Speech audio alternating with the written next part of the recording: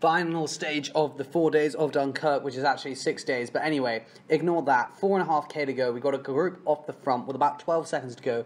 Couldn't find all the footage, unfortunately. This race has been pretty well televised, but I just couldn't seem to find it. Anyway, 4.4k to go. Dimitry Claes is in the leader's jersey. He is about 3 or 4 seconds on Greipel, and he managed basically, so he needs the bonus seconds Greipel to win. Unfortunately for young Greipel, or old Greipel, there's this group off the front. You can see the gap very, very thin. A bit of a crosswind here coming from the right-hand side of the picture. You can see Delco Marseille in there. We got FDJ and Le Jacques. We also have Wanted Group Gobert rider. And then you see behind, it's absolutely strung out. Lotto Soudal are doing everything because if Greipel will beat Dimitry Claes in a sprint. So all they have to do is basically get Greipel top 2, I think it is, just because of the time differences, or maybe even top 3 because it's not that far, the difference between them. And Greipel, big Andre, would get it. So you can see here, it's completely strung out behind. Ahead, they're just working so hard. I don't know how the split happened. I couldn't really find any information. Sorry about that. But it has happened. 3.6k to go. They're going along the northern coast of France, along some sort of boulevard or something. It looks very odd. Lotto are now pulled back because they just don't seem to have the men. Everyone else is chasing.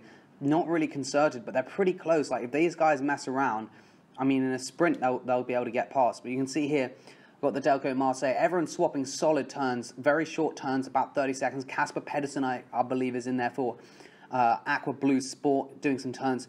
Erge Desert La Mondiale are in there with Geniez, I think that potentially is, or Cyril Gauthier, one of them two.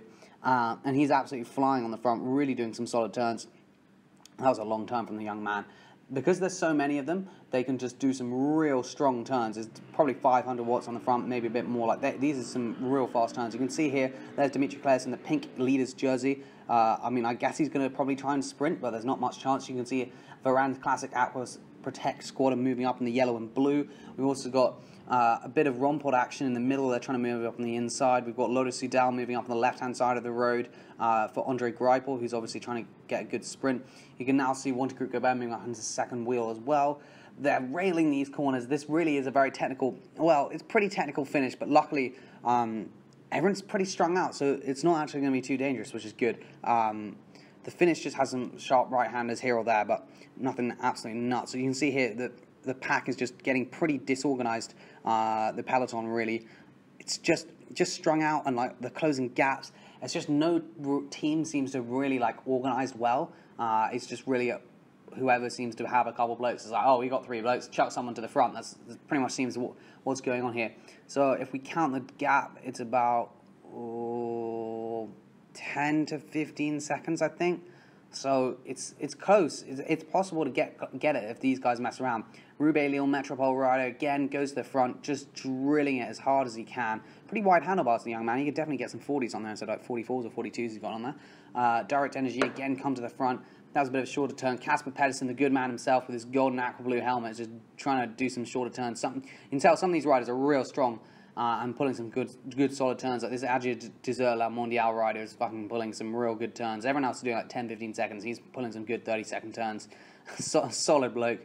But sometimes, I mean, you don't want someone to pull 30 seconds turns because they just end up fading. But I feel like he's actually really just stringing it out. Lotto Soudal finally they got 3 guys in this group, so they're really trying to string it out. But again here, like Lotto Soudal are like, well, we don't really want to get into second wheel, but then he does. Anyway, Direct Energy now move up. I believe they're probably going to try and disrupt this chase because they've got someone up the road. It's hard to tell exactly who everyone wants to win. Obviously, some Coffies don't want to do any chasing here at all because they just don't want Greipel. I guess FDJ probably don't want to chase really. They think they've probably got a good chance of winning this. Maybe some other guys have.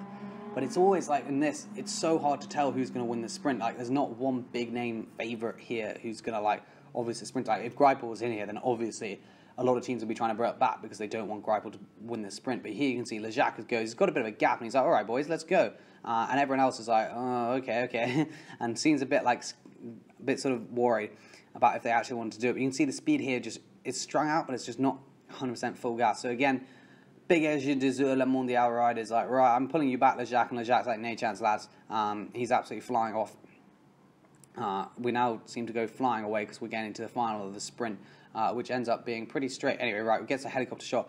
How long has he got? He's got about 3 seconds, according to my calculations now. And Ajay Mondial, he needs to flick his elbow and just be like, oh, boys, someone else chase. Because he's just, I mean, if he hasn't closed that gap straight away, you can just tell his power's probably decreasing. And Lejac is just flying away now. Oliver Lejac, winner of 6 stages. So yeah, he's a good lad. You can see he's really rocking all over the bike, doing a big downstroke. He's just flying along. I love that. Arms out, like classic French bloke. You can see Casper Pedersen's now driving it back. He's really trying to get at that. He's gone for a long sprint that's probably 200-300 meters out. Anyway, you can see Lejac's now like, oh God, they've caught me. But Lejac has enough in the bag. What a good bloke. And managed to get it just at the end. Same time, apparently. Same time. 3 hours, 51 seconds. And yeah, there we go. Lejac does that. And Andre Greipel gets the sprint in for like third. I think Funia might have got it on the line, but basically, that's it. Jeffrey Soup's there. Cofidis, well done. Got a stage win with old Buhani and won the overall with Dimitry Claes. So cheers for watching. That's been the end of the 4 days of Dunkerque, which is 6 days. I've got some videos out. There's a playlist on it, so I'll make sure to watch all those videos. Great race in northern France. Good tune-up. Some people do California for the sprints. Greipel just has 4 days of Dunkerque. He's a good bloke. Anyway, cheers for watching. I'll see you next vid.